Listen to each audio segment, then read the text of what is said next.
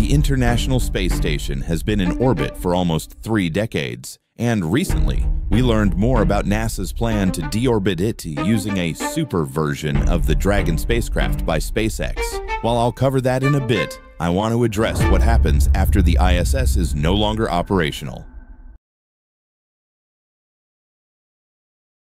There have been misconceptions that with no successor plan by NASA, the only remaining station would be the Chinese space station, forcing the US, Europe, Canada, and Japan to send their astronauts there. However, this is not true. Several private space station projects are in the works, even if not all may reach orbit due to the high cost and uncertain market. One of the most promising is Axiom Space Station, which will start as a commercial extension of the ISS, supported in part by NASA funding but largely by private investments. Modules are being built now, and the project aims to be fully operational by 2026. Axiom's design even features a new panoramic version of the cupola for tourists who want an immersive Earth viewing experience. Once the ISS is decommissioned, the Axiom modules will detach and operate independently.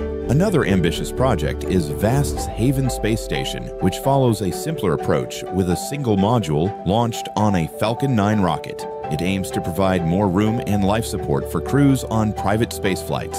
The company has scaled back from its initial vision of spinning stations for artificial gravity, but is still actively developing hardware. Then there's Starlab, part of NASA's commercial low Earth orbit destinations program, now backed by Northrop Grumman and Airbus. Starlab includes a power module, habitation space, and docking ports, allowing for possible expansion and continuous crew presence. It will rely on Dragon spacecraft for crew transport and use Starship-class rockets for launch.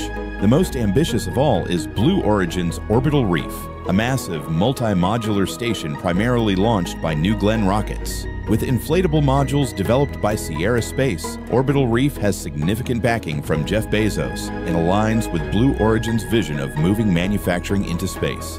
While these projects progress, NASA is also focused on the Gateway Lunar Station, an international effort to support future moon missions. The Gateway will be a crucial step toward understanding the challenges of long-term human spaceflight beyond low Earth orbit, dealing with issues like increased radiation exposure and the lack of Earth's protective atmosphere. As for Russia, they face a challenging future. Their segment of the ISS is aging and could struggle to operate independently. While they have plans for a new sun-synchronous orbiting station, funding remains a significant hurdle. Collaborating with China could be an option, but logistical challenges make that unlikely. And now finally, NASA's deorbit plan for the ISS involves using a modified Dragon spacecraft to precisely push the station into the ocean. This pusher vehicle will have 20 tons of propellant and 30 Draco thrusters to ensure a controlled descent. While SpaceX hasn't announced plans for a new space station, they might propose using Starship as a temporary station for on-orbit experiments.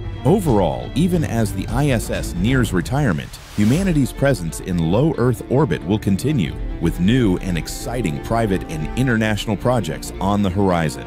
Thanks for watching, and don't forget, keep looking up and stay curious, because the universe is always waiting for you to explore.